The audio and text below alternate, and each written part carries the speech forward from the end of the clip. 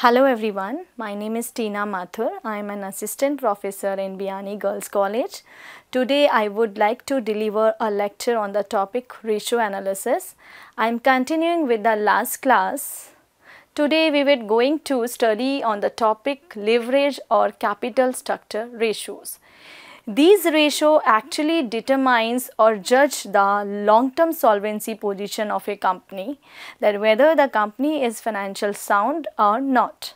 So the first ratio is debt equity ratio. Its formula is total debts, means total liabilities of the company divided by shareholders funds, which are net worth. Shareholders funds include share capital and reserve and surplus plus profit and loss account. Its ideal ratio is 1:1. It determines that whether the company is able to pay its long-term liabilities and short-term liabilities. Debt equity ratio determines that whether the firm is able to pay its total debts, its total liabilities or not. Its ideal ratio is 1:1.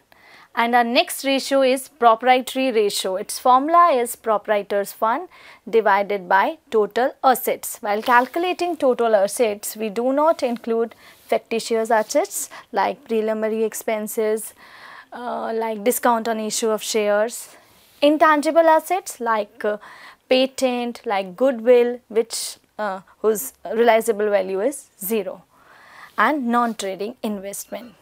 Proprietary ratio is calculated to know that to what extent proprietor's fund or shareholders fund are invested in financing the total assets of the company. Our next ratio is solvency or debt to total asset ratio. Its formula is total liabilities divided by total assets. This ratio determines to what extent total assets are being financed from total loans. Our next ratio is capital gearing ratio. Its formula is variable cost bearing capital divided by fixed cost bearing capital. It actually expresses a relationship between variable cost and fixed cost capital. Variable cost include equity shareholder funds, because equity shareholders fund, they don't have a fixed rate of dividend. It actually depends on the profit of the company.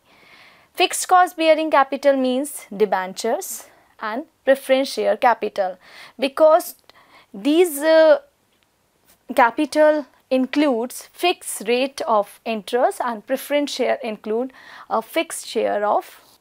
Our next ratio is capital gearing ratio.